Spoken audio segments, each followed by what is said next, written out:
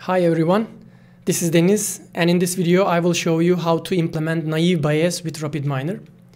As always, we've already seen the theory behind naive Bayes, but now we will see how to implement that with Rapidminer. But in short, what naive Bayes is that it is a supervised classification algorithm, and it's a probabilistic classification algorithm, which means that it also assigns the probability of belonging to a class on top of just assigning data items to classes.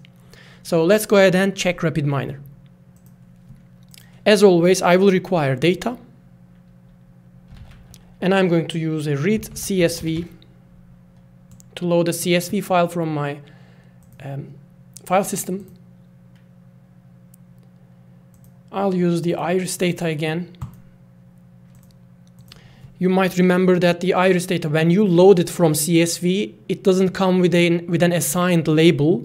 So we need to set the role, an additional step. We need to set the role of the one particular attribute here, which is the species. So we would like to say, we would like to tell Rapidminer that the column species contains our label, so that we can provide that as input, labeled input to our machine learning algorithms. And the algorithm that I'm going to use now is naive Bayes.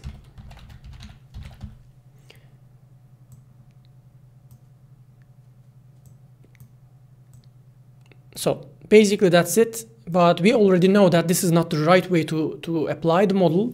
So what we need to do is to split our data into training and test. So I'm going to use split data for that this time.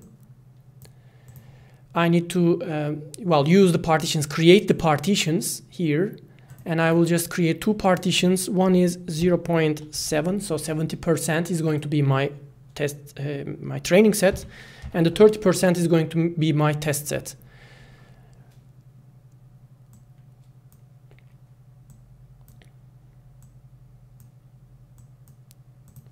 I'll just make sure, yes, so the partitions are here, the definitions are here.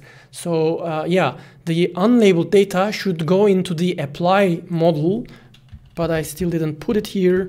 So I'm going to drag and drop an apply model operator here.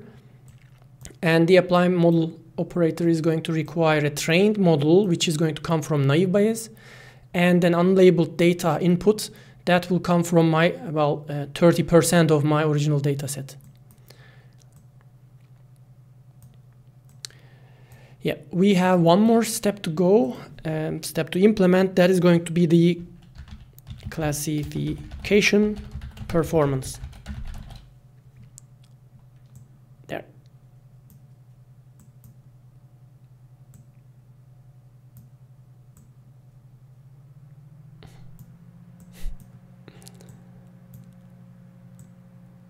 All right. I think we have everything set. I'll go ahead and run this. Okay, so this is the outcome from my apply model, and you see that we have an additional column, which is the prediction. So this is the predicted classes, all right? So most of the time it seems correct, but let's go ahead and check the performance to see the metrics. So the accuracy is 97.78, and we also have the confusion matrix here. Okay, so that was it. As a matter of fact, let's go ahead and check naive Bayes that we don't have any of these parameters that we need to be concerned with. So that's basically it. Naive Bayes.